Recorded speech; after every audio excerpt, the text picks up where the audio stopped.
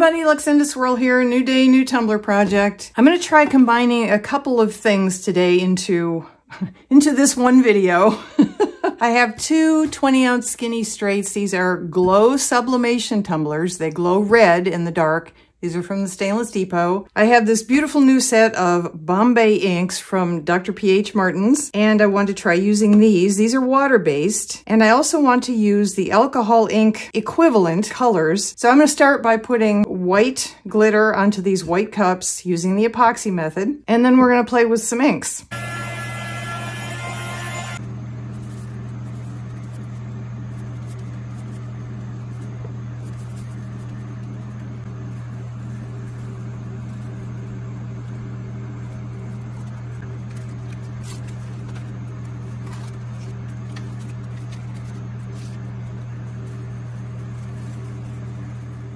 Okay, we're back. These have set up, and now we are going to start playing with our colors. And what I picked were these three colors from the Bombay Ink collection. This is cherry red, crimson, and tangerine. So those are the three colors I want to use from the inks. And then over here, to match those as closely as I possibly could, we have a Short Trip from Woody's Goodies, and then Cosmo from Woody's Goodies, and Orange Crush from Woody's Goodies. So we're gonna see what the visual difference is, and if there's any other difference, if it behaves differently when it's on the glitter, if it behaves differently once we get resin on the tumbler, that sort of thing. I'm going to do color around the top of each one, and then I'm gonna flip them and do color on the bottom. I have 3 disposable pipettes that I'll be using for the Bombay inks because they don't have droppers in them. So I'm gonna start here. I don't really know what I'm doing yet. I've never done this exact thing before. So I'm just gonna get going. Hopefully everything will be visible. Okay, so just jumping in here, this is a Short Trip. This is the darkest red I picked. Oh no, right off the bat I screwed up. All right, it's all right, it's all right, it's all right. The idea is to put it up here on the rim, not do that. But since I'm coming up from the bottom as well, a little later on, I'm going to pretend that that was intentional. We'll go with happy accident. Okay.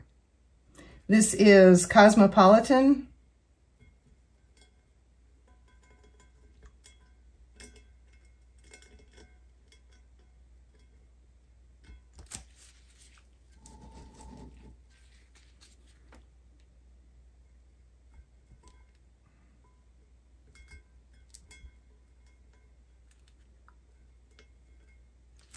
Okay, I wish I didn't have this set up for right hand, because this is part of my problem is I'm a lefty and this is really awkward for me. But I need you to be able to see it, so this is what we're going to do. Okay, Orange Crush.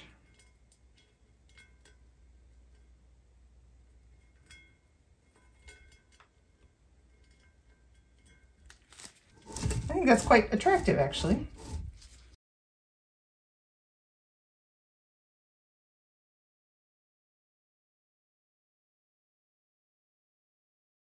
Okay, now while that sets and dries a little bit, I'm going to bring this over here so it's a little easier for me. And I'm going to try and do the same thing with the Bombay inks. The cherry red is the dark one. Then we have crimson to match Cosmopolitan, the red one. And then we have a tangerine to match Orange Crush, which I realize doesn't make any sense, but so here's happening.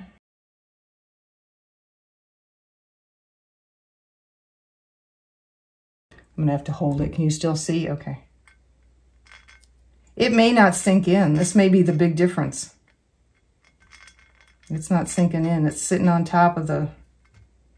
So there's a big difference right there. It's water, it's not alcohol, and it's not sinking in. It's all cascading down this one pathway now. Ah. I want it to. Come on. Open up another pathway. Okay. Not what I was going for, but now we know.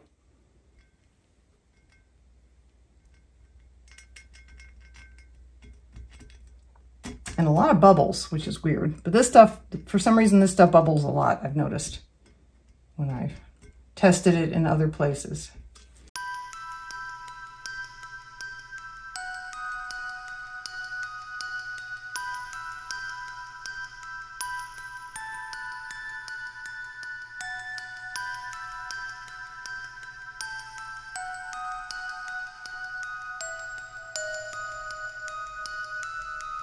Okay, not what I thought, but don't hate it exactly. I'm going to use my Dollar Tree paper towel holder and do that. It will probably drip some more, but that's okay.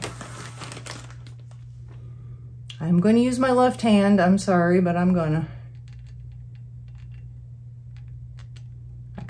I kind of like what it's doing. I mean, it's just totally different from the alcohol inks, but I like it.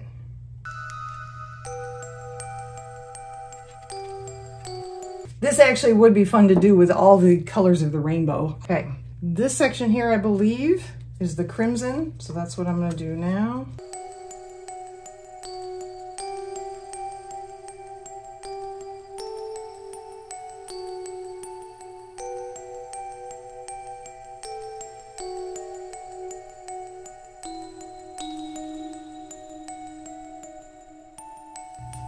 Okay, I'm going to put this aside. It needs more time to dry because this is not alcohol, it's water-based. So we're just going to move it over here.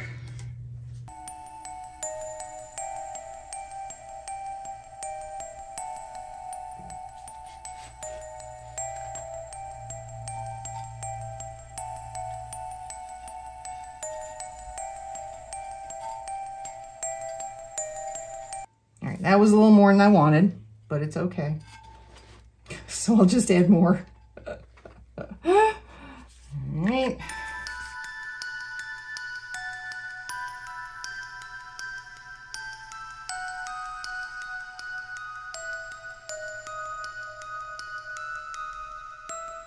These are going to sit, they're going to dry, and when they're completely dry, we're going to put some resin on them. See how they look.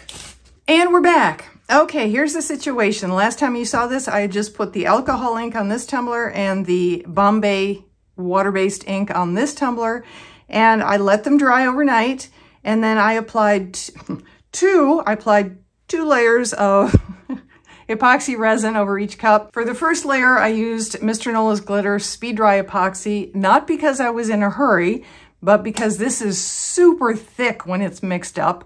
So the first layer was a nice thick layer and it covered almost everything. But then I did a little light sanding and then I put on a second layer of epoxy resin. That was the Tumblers coating epoxy, and that is a very thin viscosity epoxy resin when it's mixed up. And I wanted a very thin layer for the second one. So now we are ready to go. I'm going to put water slides on these. I am going to go Halloween. Just a reminder, these are glow-in-the-dark tumblers.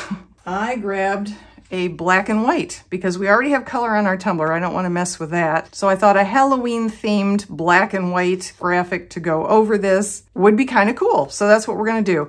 This is Hippo or Hippo, H-I-I-P-O-O, water slide decal paper that I really prefer using. I printed this out on my Canon Pixma inkjet printer, and then I sealed it with 3 layers of clear spray, 2 layers of Rust-Oleum 2X gloss clear spray, and the 3rd layer is Plastidip Glossifier. That is my choice of how to do it. You don't have to use the Plastidip Glossifier if you don't choose to. Some people do more than 3 layers of a clear spray. Some people only do a couple layers of a clear spray. You need at least 1 layer to lock the inkjet graphics in. Otherwise, when you put it in water, like I'm doing here, the inkjet inks will run.